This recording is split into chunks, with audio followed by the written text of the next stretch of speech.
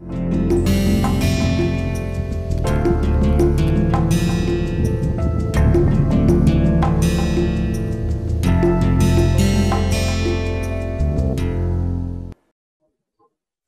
this, sorry, this is a plot. So trajectory is the helical trajectory. Now we also have the XY labels. I mean, so you know at x equal to 0, I start with value 1, and y is 0 and z is 0. Okay. So this is a particle in a magnetic field. So I have not put arrow, but you can also put arrow. Python allows you to put arrow at some given point. It's more complicated, but you have to read up, but it's possible. Now this is, I've not shown you the code, but these for elliptical orbits of planets. Okay, but then polar coordinates, r theta coordinates. So you can look at the notes to how to make these polar plots. Okay? So you have to choose axis equal to polar, I think. Now let's look at histogram. We can also make histograms. So histogram is that I have data and I can sample them in different bins. So I create a x random variable x, which is random, but with, so this function creates random numbers of Gaussian profile. Rand n is n for normal. Okay, normal distribution. Now I will not teach you, but you should look at Wikipedia if you don't know about normal distribution. Normal distribution is Gaussian, like this. Okay. Now this one will create with 0 mean and standard deviation of 1. Okay. Now, but I want to change my standard deviation and average. So this one average is 0.5. Standard deviation remains the same. Okay, I didn't change it, so it's 1. Okay. Now we generate 100,000 points. Okay. Now we create this fixed size fixed object. Number of bins I choose is 50. So it will generate these numbers, and now the code itself will decide what should be the. I mean, it takes the minimum and maximum and makes the bins. Okay. Now you don't need to specify bin.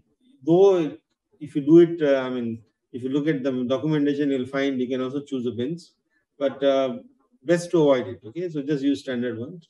So number of bins is 50. So if from x bin to x max, it's going to just divide into 50 bins, and then it will plot. So plt.hist. So this will create the histogram. Okay. Now it's not very smooth because we choose 50 bins. If you would, let's say 500 bins with more points, then it will be a nice Gaussian. Now we can make an animation. So this fxt. So animation is a function of time. So this thing will be moving in time. Now the function which is animated is exponential minus x minus bt squared by sigma squared. Okay. So this for different times. Okay. Now you can see that at t equal to 0, this is Gaussian. At x equal to 0, peak at x equal to 0. Right, it's Gaussian like that. Now, as time progresses, then the peak will shift to the right. Right, so at t equal to 1 and b equal to 1, the peak will be at x equal to 1. So, and the standard deviation of this is sigma. Now, the code I took is created by Jake Wonderplus. So I just modified the code a bit, but this is his code. So you can see that, okay, now this code, we import animation package from matplotlib. Now the function is sitting here. Animation.function animate. So animate a function. You put in a fig. So animate is that iterative function. So we have this function, but I need to tell at what different times what they are. So look at this. So my x is from -2 to 2 with 100 points. Y is at x minus 0.01 star I squared. Okay. I choose my standard deviation as b is 1, right? So b is 0.1, so it is going to be b squared is 0.01. Okay. and I is like time.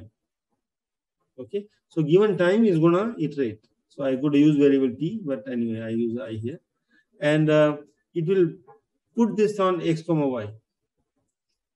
These two arrays, and return line. I don't quite know why this is a comma here. I okay. So returns line. So it just goes on. Okay. Now initial condition also is required. So initial condition is 0 0. So initial set data, and we start initial is you just said make two arrays. Okay.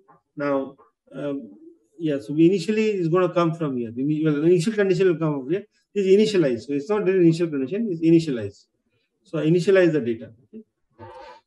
So now fig animate. Now initial function is init, this one, and usually it's just setting the initial x y arrays. 200 frames. I have 200 frames in that whole thing.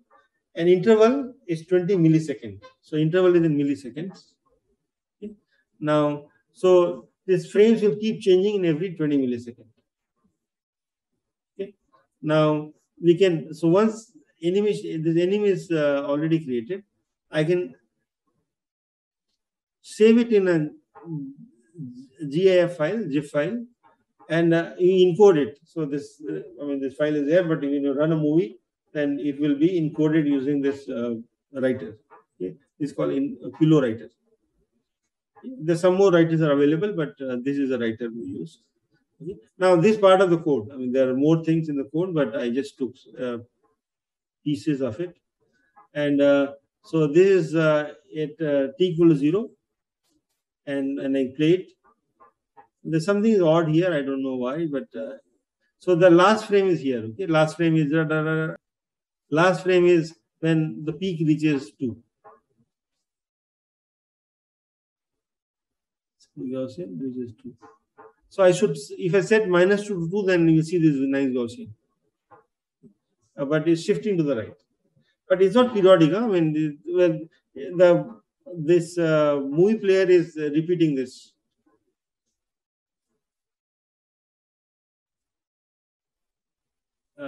Yeah, so this is how you create this animation. Okay. And zip file, you can see that all the 200 frames are stored. I mean, I can show you that zip file. Where is that zip file?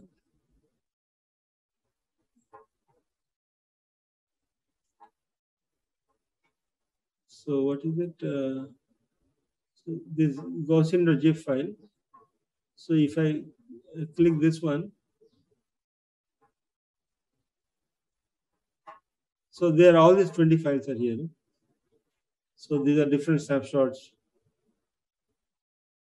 Okay. So all these different snapshots here, and basically the movie player is just, so in fact that's how movie is played. No, I mean all the frames are stored, and they are just shift. I mean, every 20 milliseconds the frame changes. So that gives you an impression in your eye that you're playing a movie, but it's not. Movie is nothing but sequence of frames, and they're coming quickly, so that you see that things are, we kind of feel that it's moving. That's the idea of anyway. Is idea of feature film as well. So that's okay. So that's it for today.